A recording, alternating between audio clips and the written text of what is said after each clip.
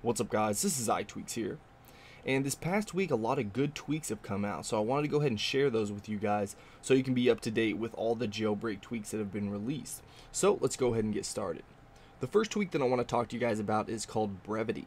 Now what this tweak does is add a shortcut to your Messages app. So you can see right here, if I go ahead and open up my Messages app, you'll notice that the send button actually says OK. So what this does is you don't have to type in anything. You can just tap on the button and it says OK. Now this is something that you can actually set up within your settings so you can customize what this button says. So I'll show you that right now. So let's jump into our Brevity settings here, and right here is where you can type out your macro. So your macro is basically just something that you use over and over and over that you don't ever change. So something like OK. So maybe it's I'll see you later. I'll see you later. And of course it can be whatever you want. Now right here we can toggle on the long shortcut preview. Now this is basically just going to type out that in a very dim text right there in the text box, and I'll show you that here in just a second.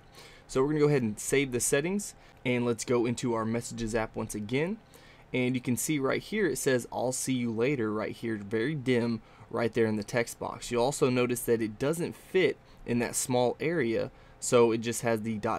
or the ellipses. But if we go ahead and just tap on that, then it's going to automatically say I'll see you later. Now we can of course just type something in and it's going to send exactly just what we type in, and it's not going to add on to that macro or anything like that. So if this is something that you've been looking for, you can definitely check this out in Cydia right now. Next up we have a tweak called Musiex, and what this tweak does is give you your music controls in a very different way. So you can see right here, all you have to do is set up an activator gesture for this, and what I've set it up for is just a swipe up on the left side. So you can see that I have my Coldplay music playing in the background. So you get a little banner right here, and it's actually a little bit transparent, so you can see that we have the name of the song playing as well as the artist, and then you also have your scrubber right here. Right over here is where you're going to see your album art cover. Now there's a few things you can set up within this tweak, basically setting up either standard controls or gesture controls. So right now I actually have gesture controls configured, and you can see if I swipe over to the left, it's going to automatically go to the next song. So again, if I do that again, it's going to go to the next song. Again, tapping, that's going to pause it. Tapping again will play. One thing you can't do with the gesture controls is shuffle or repeat or anything like that, so you will have to set up standard controls in order to do that. So if we jump into our settings here, and we'll just swipe that away, and we're going to scroll down here to Musiex, and we're going to open that up, and you can tap on the settings here. Now again, like I said, you do have the standard and the gesture controls, so we're going to set this to standard, and very quickly we'll go through the toggles here. We have always artwork, so if you toggle that on, it's always going to pull the artwork. Right down here, you disable the notification center when your Musiex tweak is active. So that basically allows you to not accidentally pull down the notification center when you're messing with your tweak right there.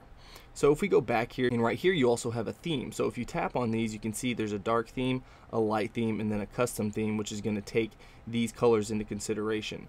So we'll just see what this color does right here, and then we're going to activate this, and you can see that we have a purple background with green text. Now if we swipe to the left, that's where you're going to see all your standard music controls, and now you have your repeat as well as your shuffle right here. So this is not a bad tweak if you guys are looking for something a little bit different for your music controls. Next up we have a tweak called QuickReplier for Skype. Now this is actually a pretty expensive tweak in my opinion for what it does. It's actually an add-on for Couria, which is another quick reply tweak which is free that you can download in Cydia right now. And you do have to actually make sure that you download Couria in order for this tweak to work, because it doesn't automatically install Couria when you download QuickReplier for Skype. So having said all that, let me go ahead and send myself a message through Skype, and you can see right here if we tap on that banner, it's going to automatically load up Skype. So we have a quick reply for Skype, and you can obviously either type in a message and send that. You have the option to add a photo, you can close it, or you can tap on the little Skype button right there and it's going to open up the application so you have full control. So a very convenient application if you're a big user of Skype. Next up we have a tweak called StickyBanners, and it does exactly what you would think it'd do.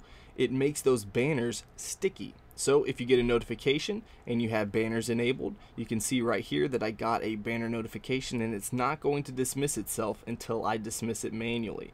And that's what StickyBanners does. So if you usually get a notification right here and then it's scrolling through and it doesn't actually finish scrolling through, or you didn't have time to read it before it dismisses itself, maybe this is a tweak that you want to check out. Now, of course, you will have to dismiss it manually anytime you want that banner to go away. But you can download this free in Cydia right now. Next up, we have a free tweak called Control Center iOS 8. So if you saw my last iOS 8 video for iOS 8 Beta 4, then you noticed that we got a brand new Control Center for iOS 8.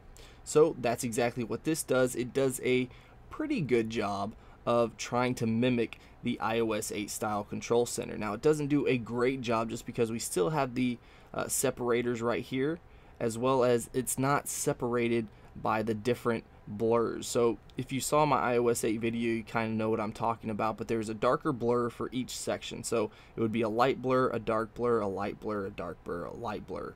So that's just kind of how it's all set up, but you can see right here it didn't really do that, but it still does a pretty nice job on the toggles as well as the quick launch applications down here, and I'm actually a fan. So definitely check this out. This is a free tweak. Here we have another free tweak that's called PowerTap. And you can see right here, if we hold down our power button, you can see that I can slide to power off right here. But if I wanted to do something different, maybe restart, respring, or boot into safe mode, you can do that all with PowerTap. So if I just tap on the little knob right here, you can see I can slide to reboot. Another tap is going to slide to respring, and then one more tap is going to allow us to slide into safe mode. So this is a nice tweak, and it's built in beautifully into the already existing power down option in iOS 7. So you can see right here, one more tap is going to go back to power off. So definitely check this free tweak out. And lastly, we have a tweak called Smart Search. So if you guys haven't heard of Smart Search, what it's going to let you do is access some more features right there in your spotlight. So you can see right up here that we have some applications and glyphs right here that says search your iPhone. If we tap right here, it says search the App Store. You can search Google, Spotify, the movie database, and you can swipe over here. You also have Wikipedia, YouTube, as well as iTunes Store. So let's just go over here and let's say that we were going to look for Angry Birds in the App Store.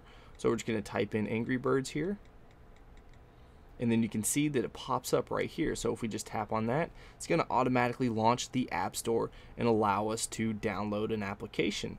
So again, if we go back to the springboard here and we swipe down, now let's say we were going to search for something in Spotify.